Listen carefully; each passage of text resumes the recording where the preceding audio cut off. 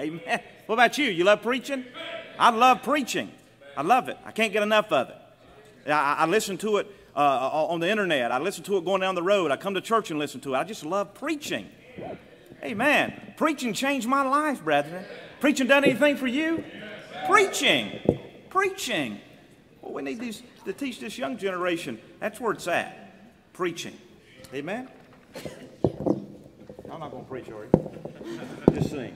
Amen. We love that too.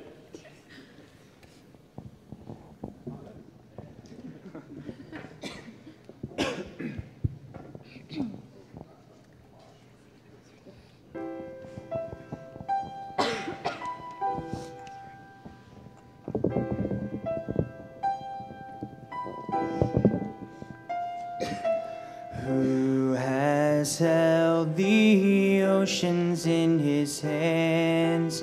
Who has numbered every grain of sand?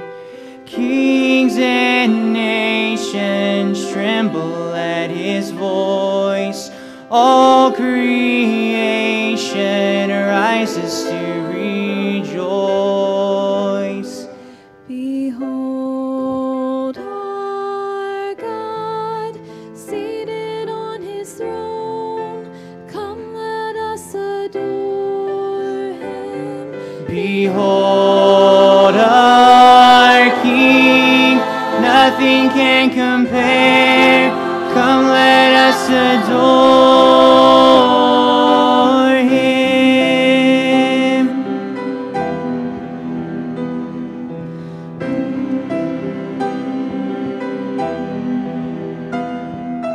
Who has given counsel to the Lord? Who can question any of his words?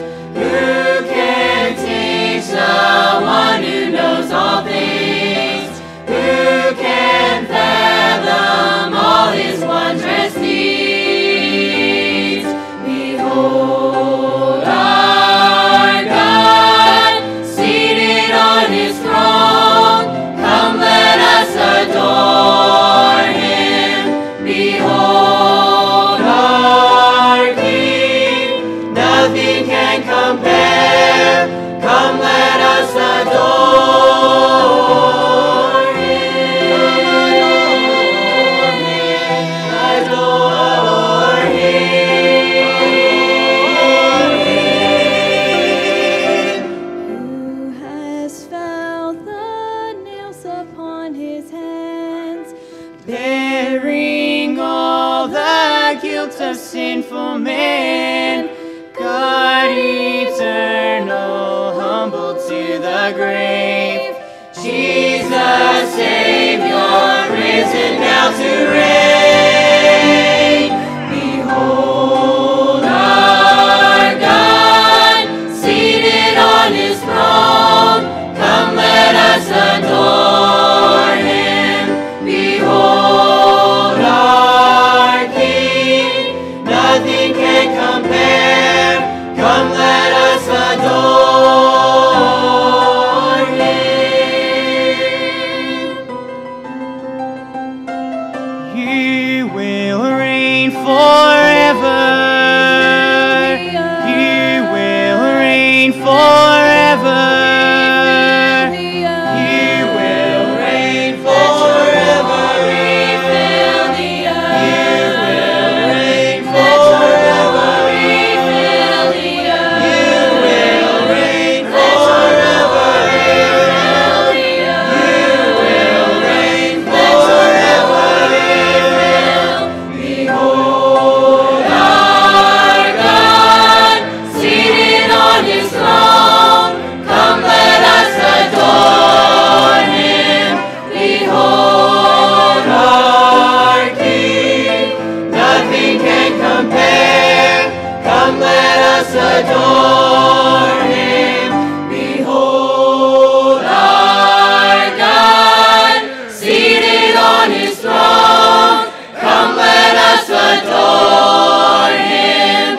Behold our King, nothing can compare. Come, let us adore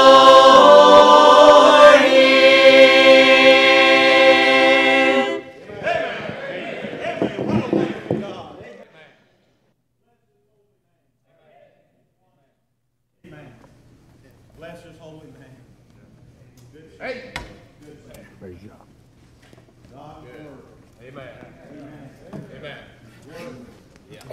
Amen.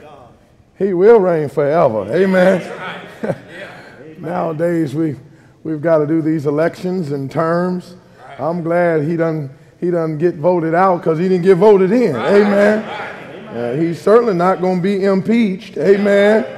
And he ain't going to resign. Amen. He will reign forever. And of his kingdom there'll be no end. Thank the Lord. What a joy it is, not just to be here, but to know that. Amen. And we certainly thank the Lord. I'm honored to be here again. Thank you, Pastor, for the kind invitation and hospitality. You dear folks, I've always enjoyed being here. My mom and dad send their regards, and certainly they've enjoyed the time they've been able to be here, and certainly value the friendship of the pastor, his family, and this precious church. It's such an honor to be back here. And by the way, I like Bible conferences. Amen. Things centered around the Bible, and we certainly thank the Lord. And I want to thank Pastor Donnelly for the message tonight. Thank you for preaching what God laid on your heart. It spoke to my heart, and I trusted it spoke to all of our hearts. And I hope we'll live differently than how we were living before we came here. And I'm trusting that God will continue to move in my life and all the lives of people. I believe we're living in the last days, but God's not dead. Amen. And I want to do more for the Lord today than I ever have. And I'm trusting that God will continue to use me. If you have your Bibles, turn to the book of Psalms, if you would. Psalm 86. Psalm 86, if you would. And I'm going to invite you to stand to your feet with me once again for the reading of God's Word. We're in Psalm 86. As you find your place there, let's look at the Word of God. Bow down thine ear, O Lord, hear me, for I am poor and needy. Preserve my soul, for I am holy. O thou my God, save thy servant that trusteth in thee. Be merciful unto me, O Lord, for I cry unto thee daily. Rejoice the soul of thy servant, for unto thee, O Lord, do I lift up my soul. For thou, Lord, art good and ready to forgive, and plenteous in mercy unto all them that call upon thee. Give ear, O Lord, unto my prayer, and attend to the voice of my supplications. In the day of my trouble I will call upon thee, for thou wilt answer me. Among the gods there is none like unto thee, O Lord, neither are there any works like unto thy works. All nations whom thou hast made shall come and worship before thee, O Lord, and shall glorify thy name. For thou art great and doest wondrous things. Thou art God alone. Teach me thy way, O Lord, I will walk in thy truth. Unite my heart to fear thy name. I will praise thee, O Lord, God, with all my heart, and I will glorify thy name forevermore. For great is thy mercy toward me, and thou hast delivered my soul from the lowest hell. O God, the proud are risen against me, and the assemblies of violent men have sought after my soul, and have not set thee before them. For thou, O Lord, art a God full of compassion, and gracious, long-suffering, and plenteous in mercy and truth. Oh, turn unto me and have mercy upon me. Give thy strength unto thy servant, and save the son of thine handmaid. Show me a token for good, that they which hate me may see it and be ashamed. Because thou, Lord, hast holpen me and comforted me. Let the church say amen. Amen. Our Father, I pray, God, for unction to function tonight. I pray, God, that you take me as your vessel. Cleanse me of sin. Empty me of self. And fill me with your spirit. I understand, God, tonight that you don't need me, but I certainly need you. And I pray, God, tonight that you'd bind the devil, put a hedge of protection about this place, that in no way he'd hinder the work of the Holy Ghost of God. And then, Father God, I pray that you would allow the word of God to fall on good ground, that it may bring forth fruit that will remain. If somebody in the building on a Tuesday night is lost and on his way to a devil's hell, Might tonight be that night that that one comes to a saving knowledge of the truth. We're thankful there's still room at the cross. Now, Father, bless now the preached word of God as you have time and time again. And I ask that you bless my wife and the rest of my children while I'm gone. In Jesus' name. Amen. You may be seated. Thank you for standing. I don't know about you, I love the book of Psalms. It is my personal practice to spend time in the Word of God, reading 3 chapters out of the Old Testament, 3 chapters out of the New Testament, 1 proverb, and 5 Psalms a day. So I find myself in the book of Psalms. When someone's battling depression and discouragement, I encourage them to read the book of Psalms. Because the Psalms are centered around God. And it's hard to be down on yourself when you're looking up at God. This psalm is a psalm of David. I found myself months ago reading 5 psalms in the Word of God on one morning and ending up in Psalm 86. I know I've read it many times before. I know I've studied it before. I've even preached from it before. But on that day, it did something for me like it had never done before. By the way, I'm glad that we read a Bible that's alive. The writer of Hebrews says it's quick. That means it's alive. That means no matter how many times you read it, it'll help you. No matter how many times you've memorized it, it'll help you. I don't know about you. There have been times I've read a verse many times. I read it again and thought, how did I miss that before?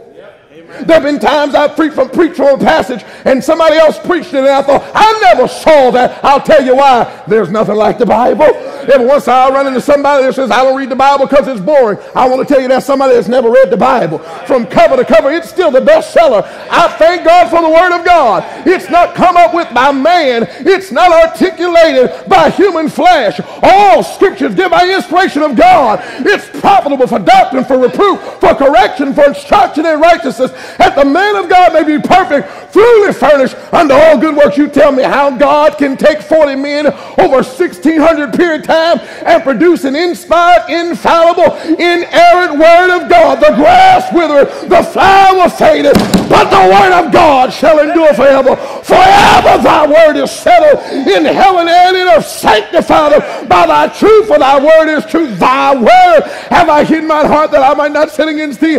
Wherewithal shall a young man cleanse his head? By taking heed thereto according to thy word. With my whole heart have I sought thee. Oh, let me not wander from thy commandments. Thy word is a lamp unto my feet and a light unto my path. Therefore I esteem all thy precepts concerning all things to be right, and I hate every false way. The law of the Lord is perfect, converting the soul. More to be desired of hay than gold, yea, than much fine gold, sweet also than the honeycomb. Blessed is the man that walketh not in the counsel of the ungodly, nor stand in the way of sinners, nor sitteth in the seat of the scornful. But his delight is in the law of the Lord, and in his law he doth meditate day and night. This book of the law shall not depart out of thy mouth, but thou shalt meditate therein day and night, that thou mayest observe to do according to all that is written therein. For then thou shalt make thy way prosperous, and then thou shalt have good success. Every once in a while we ought to thank God not only for revelation, not only for inspiration, but for preservation, that we still have the Bible, and it is one of a kind. It's prophetic, it's perfect, it's powerful, it's potent, it's probing, it's piercing, it's penetrating, it's profitable, it's perfecting, it's precious, because it's God's word. And I was in it again, and I saw something I hadn't seen before. I found myself diving into the life of David. David was a servant of God. He was a man after God's own heart.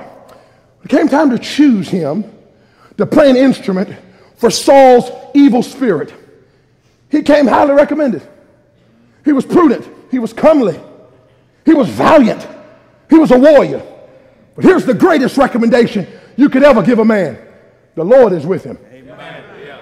The Lord is with him. Now, Saul, you talking about the devil getting on you? The best thing to get the devil out of you is to get God up in here. Amen. And when they brought David into the palace and he played that instrument, by the way, he wasn't just playing with skill, he was playing with spirituality. Amen. The Spirit of God was upon him. And David was a man after God's own heart. He was a sweet psalmist of Israel. He was a giant killer. He was a servant. He was one that we can look up to. He was one that walked with God. So I love reading after David.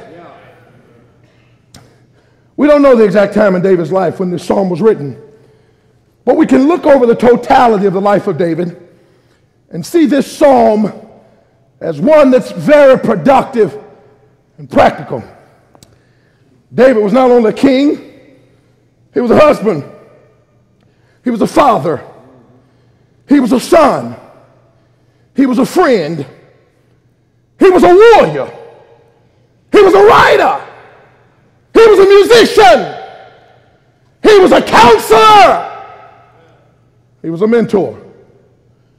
And yet I can imagine in the life of David, he got up every day, and every bit of him wanted to be the best king, and every bit of him wanted to be the best father, and every bit of him wanted to be the best son, and every bit of him wanted to be the best servant, and every bit of him wanted to be the best general, and every bit of him wanted to be the best mentor, and every bit of him wanted to be the best counselor.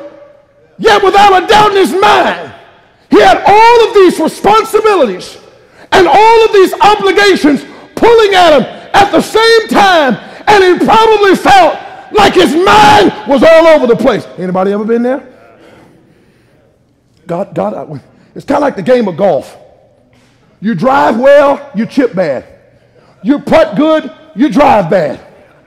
Right? Your chipping gets good, your putting gets bad. It's like when you fix one area, another area messes up. And without a doubt, I know that's where David felt. God, I want to war right. God, I want to lead right. God, I want to be the right kind of family man. I don't want to mess up on my wife. God, I want to be a right leader. I want to be a great king. I want to have great vision. I want to have great purpose. I want to have great balance. But I feel like I'm being pulled. I'm being jerked. I'm being dragged. I'm being prodded all over the place. And in Psalm 86, he appealed to Almighty God and made a statement in this psalm that has stuck with me. It has helped me. It has encouraged me and challenged me. Look here with me if you would. In verse number 11.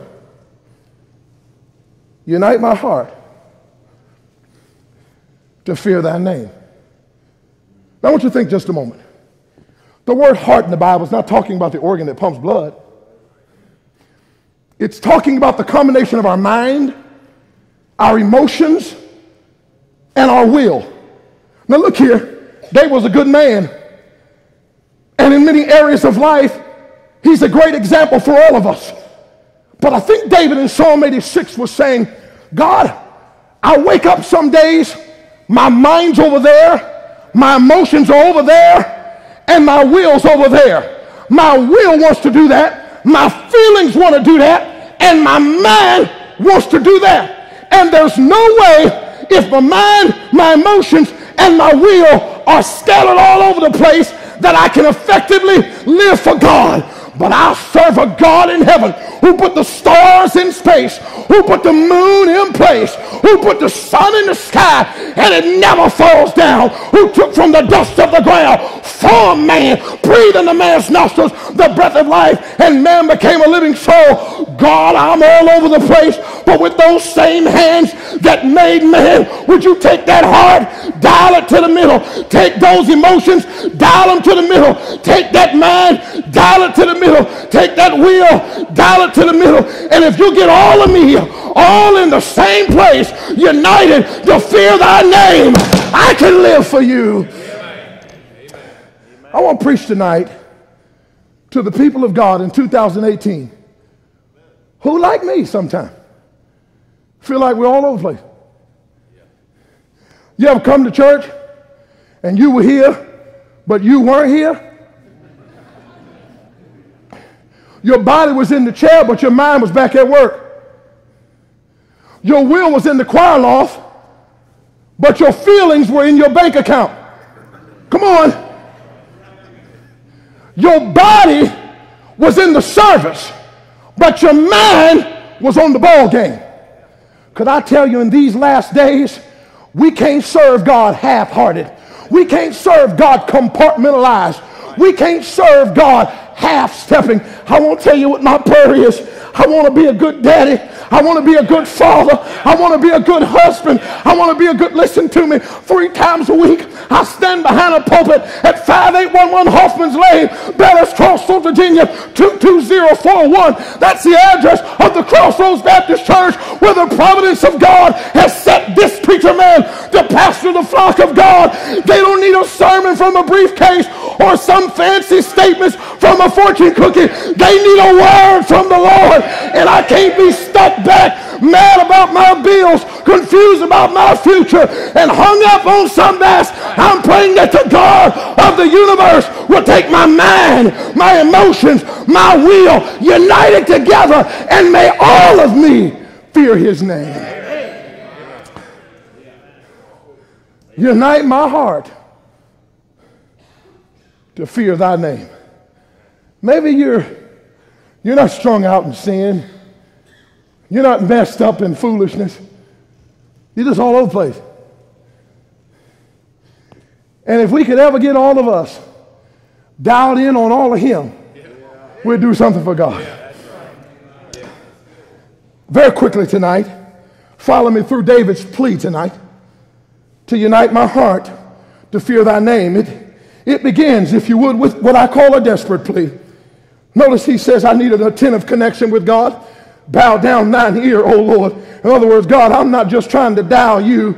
God, I want to connect with you. Come on now. He said, I don't just want to make vain repetitions and utter repetitive redundancies. He said, God, if I'm going to open my mouth and direct it to heaven, bow down thy ear. I tell you, people of God, if God's going to unite our hearts to fear his name, we need to learn how to get through to heaven. He said, I need an attentive connection because I'm facing an adverse condition. I'm poor and needy. We just heard the man of God say, we'll go through trials. We'll go through difficulties. We'll go through hardships. My attentive connection, my adverse condition. He said, my able consecration. He said, God, he said, I want you, if you would, to conserve me now. He said, not just because of my consecration, but I need your conservation. I don't want the devil to destroy me. I don't want sin to have me. I don't want pride to upload me.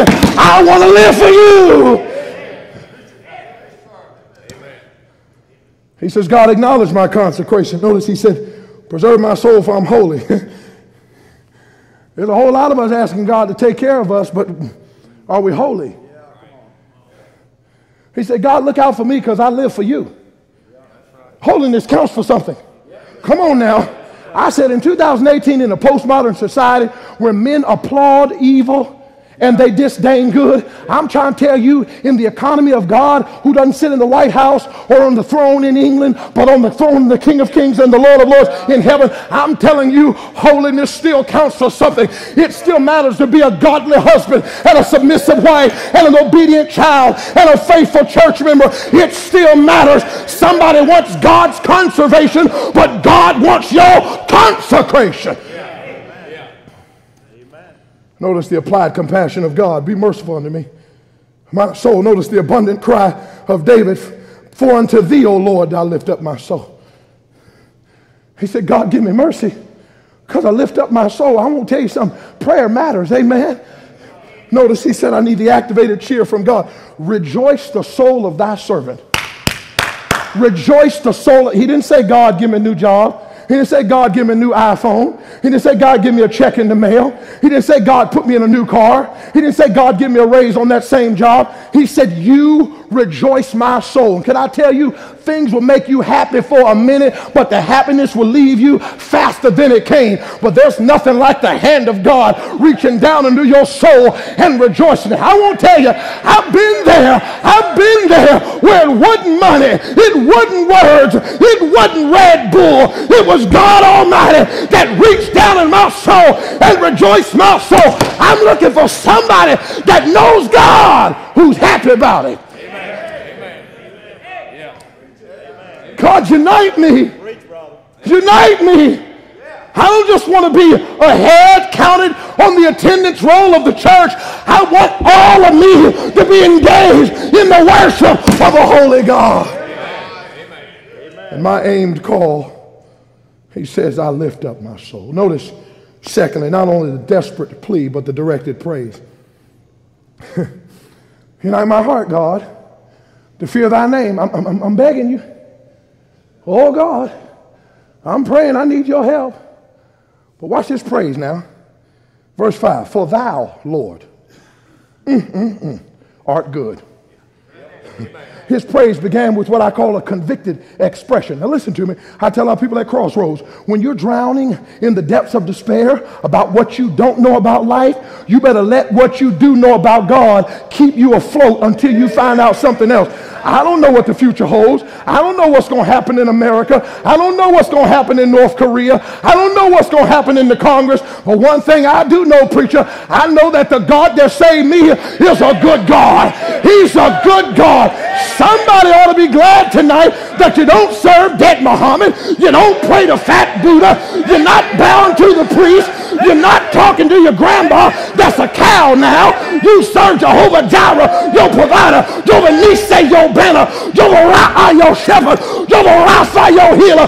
Jehovah Shalom, the Lord whose peace. Jehovah Shammah, the Lord who is present. Jehovah Sidkenu, the Lord who is our righteousness. And he is good. Amen. He said, God, you're a God of supreme favor. You're a God of steady forgiveness. You not only forgive, but you're ready to forgive. Some people forgive, but they ain't ready to. You ever heard somebody tell you, I'm going to forgive you, but I'm not yet. I'll let you know when I'm going to forgive you. Y'all ever talk and get things right? We're going to talk, but I ain't ready yet. I'm glad that if I confess my sins, he's faithful and just to forgive me of my sins and to cleanse me from all. I'm glad he don't put me on probation. I'm glad he don't send me to timeout. I'm glad I don't have to go to the corner with my nose in the wall. I'm glad he doesn't put me on ignore. I'm glad he doesn't block my phone number. I'm glad that when I mess up, and I do, and I hate to act like I know your business, but you mess up too. I'm glad that when we mess up, and we do, that we serve a God who is ready to forgive. My convicted expression is that you're a God of supreme favor. You're a God of steady forgiveness. You're a God of splendid forbearance. Notice he said, plenteous in mercy. Jeremiah was sitting in that chair, wasn't he? Lamentations 3. Sitting in it. Oh, the wormwood and the gall.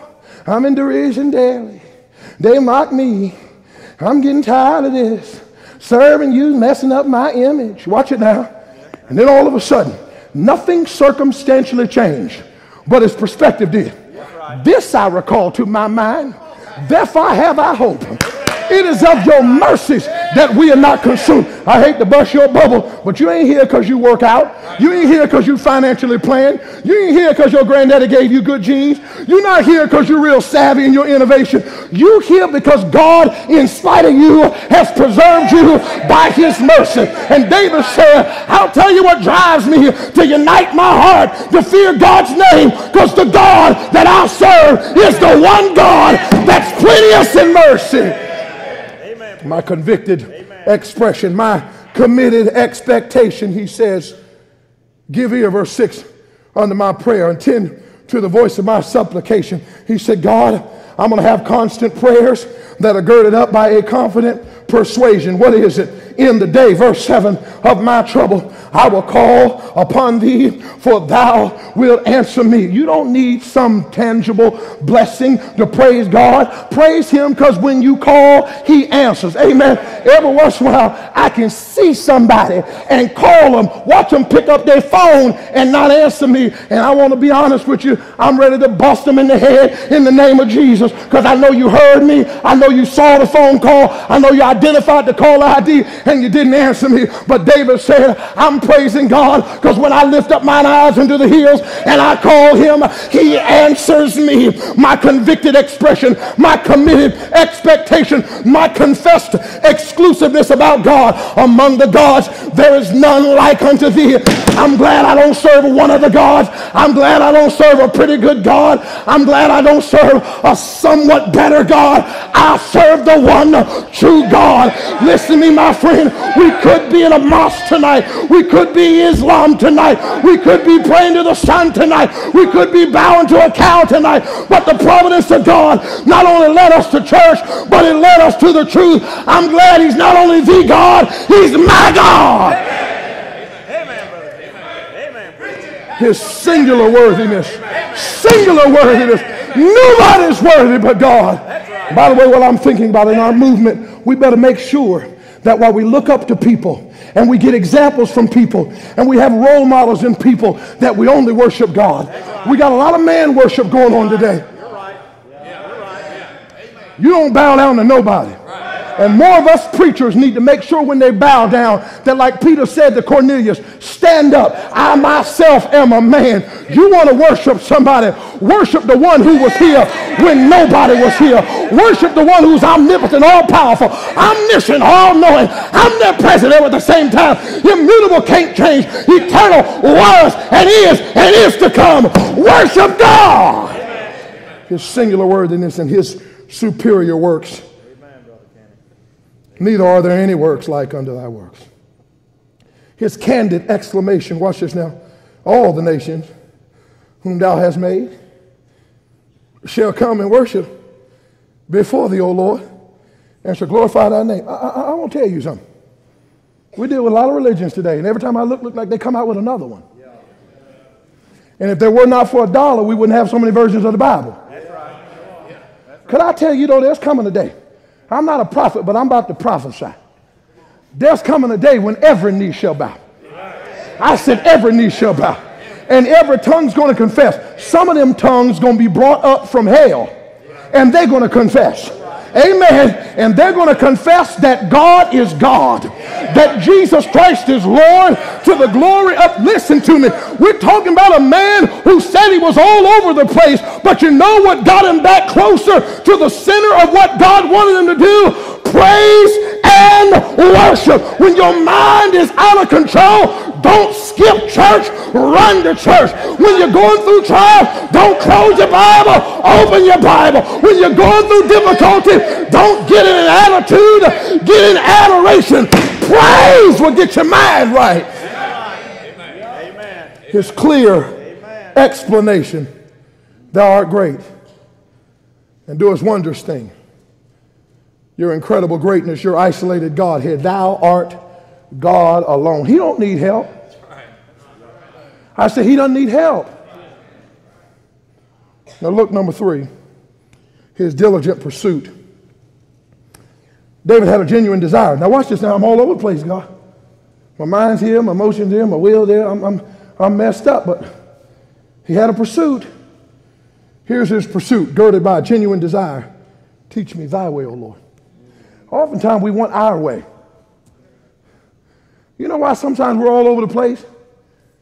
We're looking for the wrong information. Amen. The preacher already got on Facebook, so I don't have to hit on that. But it's true. I tell our people, get off Facebook, get your face in the book. Amen. But some folks on television, some folks know politics, but they don't know the Bible. They spend all day talking about what's going on at the White House and Congress. And listen to me, I'm not saying we should be ill-informed, but I'm trying to tell you, David didn't need politics. David said, teach me thy way, O Lord. Teach me thy way, O Lord. In other words, I want supernatural information. I want thy way. By the way, counsel is great, but we better stop making decisions based on what the consensus is of well-known fundamental brethren, and we better make decisions based on what is the consensus of Almighty God. Teach me thy way, O Lord. Supernatural information, and I've got a servant's intention, and I will walk in truth. Stop asking for information if you ain't gonna do nothing with it. Every once in a while, I run into a Christian in the church. They won't sit down and have a discussion for about 3 hours about election. What, can you explain election versus predestination versus the personal will of God? And I have a position on those matters. But oftentimes my advice to that person is, you need to deal with Hebrews 10:25 and come to church. Amen. Why in the world should God teach you how to speak Spanish if you can't speak English? Right? You don't need to learn about election if you won't learn about faithfulness to church. Huh? Pastor, can we have one of those seminars of these guys that come in here and give us a financial planning to the church? And I'm not against financial planning, but the best financial planning you could do is tithe for 52 weeks. I tell all people, don't get nervous when I start talking about tithing. I haven't even started talking about your money yet. The tithe is the Lord's. You say, preacher, what are you saying? I'm simply saying maybe God hadn't taught you because you ain't living what he already taught you. Come on now, teach me thy way and I will walk in truth. You want to learn more? Do what you've already learned. Once you do that, he'll teach you more. If any man will do his will, he shall know of the doctrine, whether I speak of God or speak of myself. Turn you at my reproof, pour out my spirit unto you. I will make known my words unto you. Here's what David said, if you teach me, I'll walk in it. He had a genuine desire. He had a guaranteed decision. What is it? Verse 12, I'll praise thee with all my heart. I'll glorify thy name forevermore. And you can't just do that when things are going well. Praise don't have anything to do with how things are going. It has everything to do with who's controlling them. Amen. God's good all the time. And God is God all the time. Amen. It's amazing when you're pastoring how you can watch people from the platform and know what kind of week they're having. You can look at that brother, you say, this morning they were shouting. Tonight they pouting. And if it's in the month of September, their football team must have lost. Huh? And now I'm not a hunter or a fisher, but I imagine that some people pout when the hunting didn't go well. The fishing didn't go well. The shopping wasn't long enough. But wait a minute now. God's just as much God at night as he was in the morning. Come on now. He's just as much God in the valley as he was when you're on the mountaintop. He's just as much God as when you broke as he was when you had money. David said, God, I'm messed up. My mind's all over the place. But I've made up my mind. I will bless your name with all my heart. It's glad devotion. Great is thy mercy. Great is thy mercy. Oh, God, I know what you've done for me. Great is your mercy. Boy, every once in a while, we need to tell God about himself. His grateful declaration, thou hast delivered my soul from the lowest hell. You do believe in hell, don't you? Huh? I'm convinced most Christians don't, because if they did, they'd be trying to keep people out of it. What's the point of believing it if you ain't going there? Most folks figure, I'm saved. Well, I need to worry about hell. Well, you need to worry about who's going there. And you need to rejoice that you're not. He said, thou hast delivered me from the lowest hell. When you find yourself dwelling down in the depths of despair, remember where you'd be were it not for grace. Remember where you were headed when God saw you. You weren't a first-round draft pick. Scarcely for a righteous man some would die, yet peradventure for a good man some would even dare to die. But God commended his love toward us in that while we were yet sinners, Christ died for us. There was nothing good in us. All of our righteousnesses were as filthy rags, but he was wounded for our transgressions, bruised for our iniquities. The chastisement of our peace was upon him, and by his stripes we are healed. I'm glad I'm not going to hell. He had a diligent pursuit. Notice number 4, his distressed predicament. He began to highlight here in verse number 14 the people that were attacking him. Oh God, the proud are risen against me. You think that was part of the reason why he was all over the place? Hey, if we're not careful, our enemies will cause us to lose focus. You ever left church on Sunday excited about serving God and got to work on Monday and thought, oh, these people.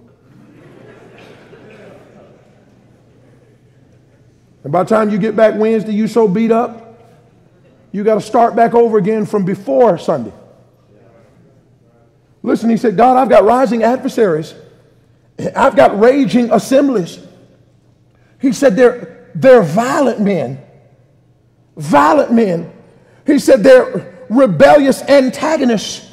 They've sought after my soul. Listen to me, you live for God, there are going to be people that seek after your soul. They'll be licking their lips with a fork and a knife in their hand. Why? Why? Very simply, David said, he said, they're standing against me, watch this now, because they have not set thee before them. Are you listening to me now? He said, the reason why they're against me is because they don't know you. I hate to remind you of this, but there was a day you didn't love God. There was a day you wouldn't have been at church on a Tuesday. You didn't even come on Sundays. I know you're feeling good about yourself, and I know I kind of feel good about myself sometimes. But were it not for the grace of God, you wouldn't know where Habakkuk was. Were it not for the grace of God, I'd have said turn to Hezekiah, and you'd have started turning. Come on now. Some of you think about turning even now. I'm just simply saying, we're here today dressed up on a Tuesday night in the house of God at a Bible conference because he looked beyond our faults and he saw our need. And we better be careful that we don't climb up the lofty perch of Phariseeism, looking down at people, forgetting to realize if we didn't know God, we'd be just like him. But his righteous assurance was this. Verse 15, you're good. You're full of compassion.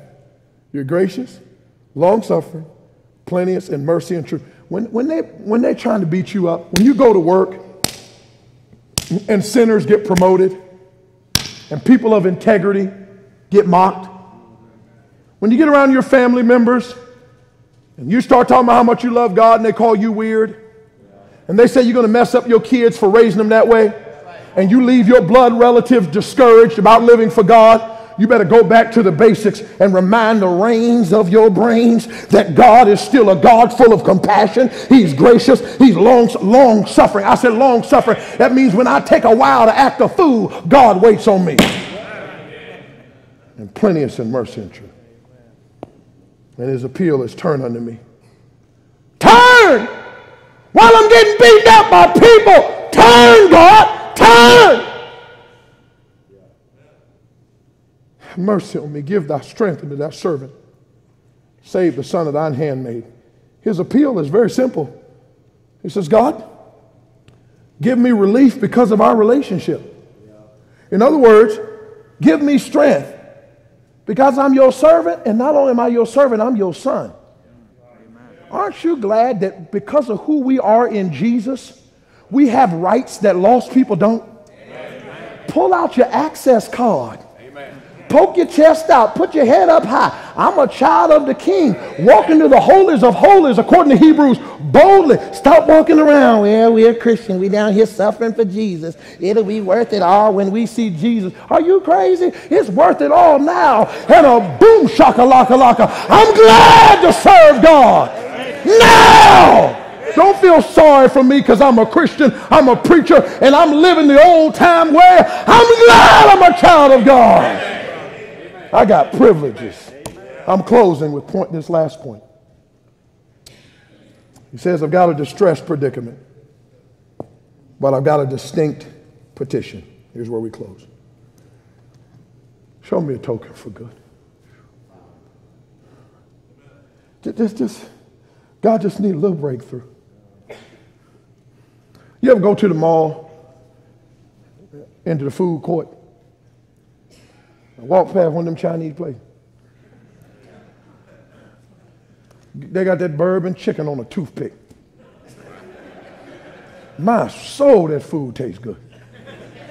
You know what it is? It's a token for good. See, when you take that toothpick and you put that chicken in your mouth and you lick your lips, this bourbon chicken's good. You know what that person standing in there with that bowl of chicken wants you to know? There's plenty more where that came from. I said there's plenty more when that came from. Hey, you know what David's saying? God, I may not get all the way out of this predicament. I may not wake up tomorrow morning and the cancer's gone. I may not check my bank account next week and there'll be $1 million in it. I may not get off my knees and that rebellious child is standing at the doorstep. But God, if you could just send me a spiritual piece of chicken on a toothpick to remind me there's plenty more where that came from. Old Ruth came marching into town as a Moabitish widow, disdained by all the crowd, but she got up and said, I'm going to glean in the field. And the Bible said she found some handfuls of purpose.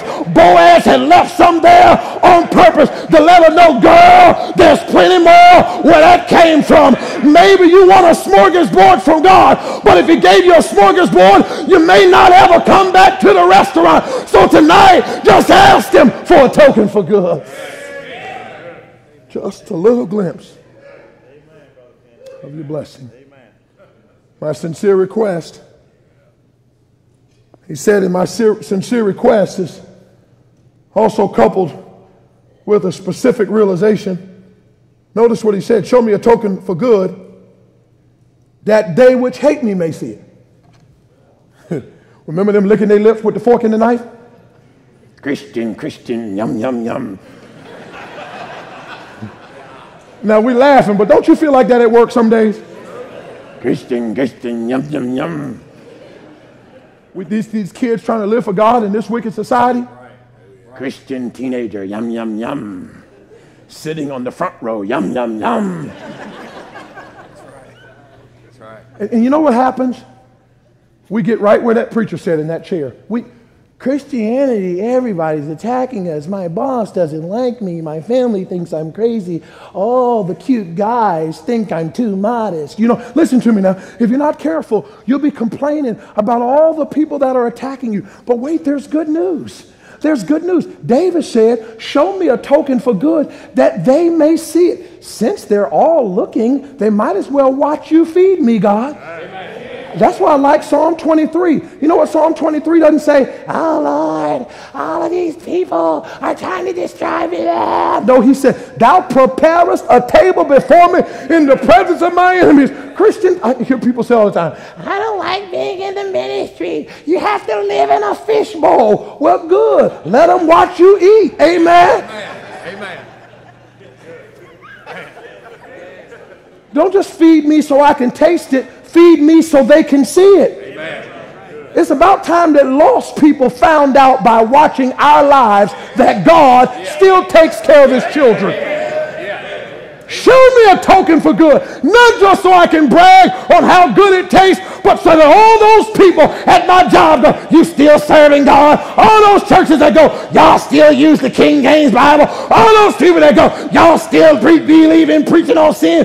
Y'all ain't gonna never act. You're never gonna act like you're enjoying life. You're never gonna have a good church. God just give us a big day every once in a while so everybody in town will go, them crazy people still got people attending their church. Show me a token for good that they may see it. Amen. That's good. Amen. Sincere request. Specific revelation. Subsequent result. Notice what he said. That they which hate me may see it. Next phrase. And be ashamed. When God blesses you and worldly and lost people can see it, they'll think twice about criticizing you next time.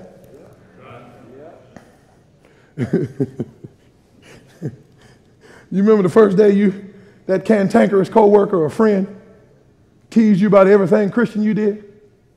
Oh, here you go again, praying over your food.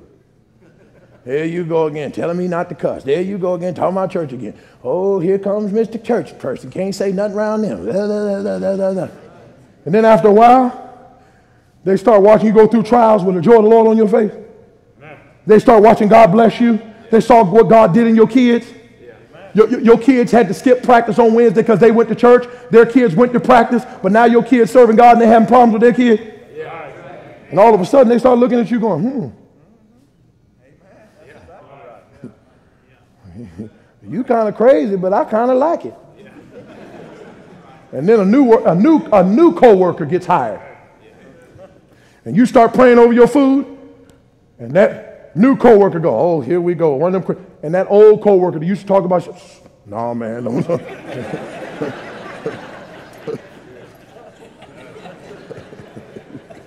Hush, man. Don't tell him not to pray over his food. Ask him to bless all our food. Somebody has watched God give you a token for good. And it's caused that person to have pause in mocking your Christianity. Amen. The subsequent result of God's blessings is that people see it and are ashamed at knocking the God that you serve and the service with which you serve him. And then he closes with this thought. He says, there's a sure reasoning. This is why they are ashamed, because thou, Lord, hast holpen me and comforted me. Can I remind you that when God takes care of you, you're not the only one that notices? People are watching.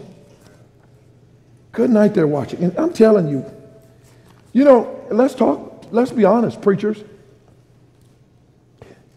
Sometimes our headaches are not from good versus bad. Our headaches are from which good to do. I got a visit over here, and I'm going to the hospital over here, and I got a wife over here, and I got kids over here, and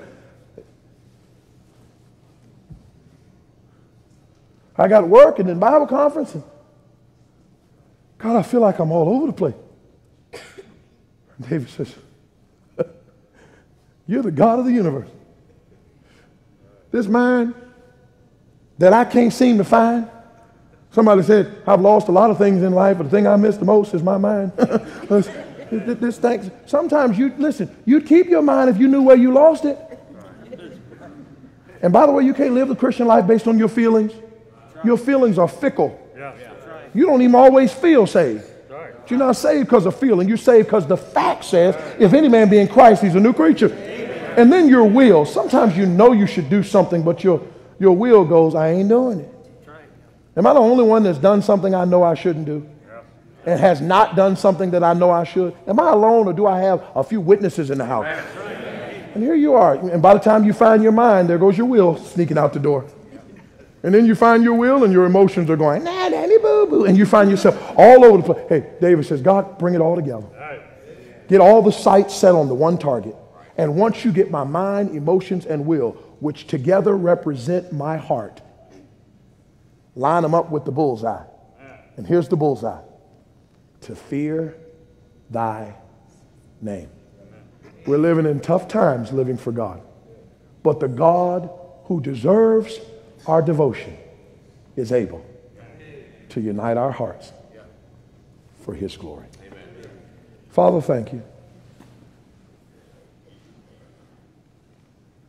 I know I'm not the only one in here, Father, who wants to be all in, all together. I know I'm talking to moms who are also wives, to teenagers who are also friends, to workers who are also ministry leaders, to daddies who are also husbands, to pastors who are also mentors and disciplers and soul winners and breadwinners. We want to live for you, God, but sometimes we're scatterbrained. And we're asking you tonight,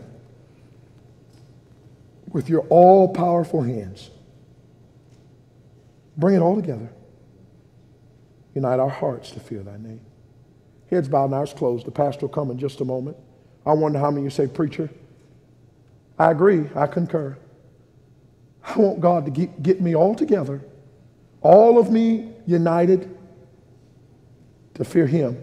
God's spoken to me tonight. Would you raise your hand all over the building? God bless you. I hope when the pastor comes in just a moment, you'll mind the Lord. I hope every one of you will get up and come to the altar. David had to get desperate about it. If we're not careful, we'll just keep living scatterbrained till Jesus comes, and we'll understand it better by and by. Some stuff we need to understand now.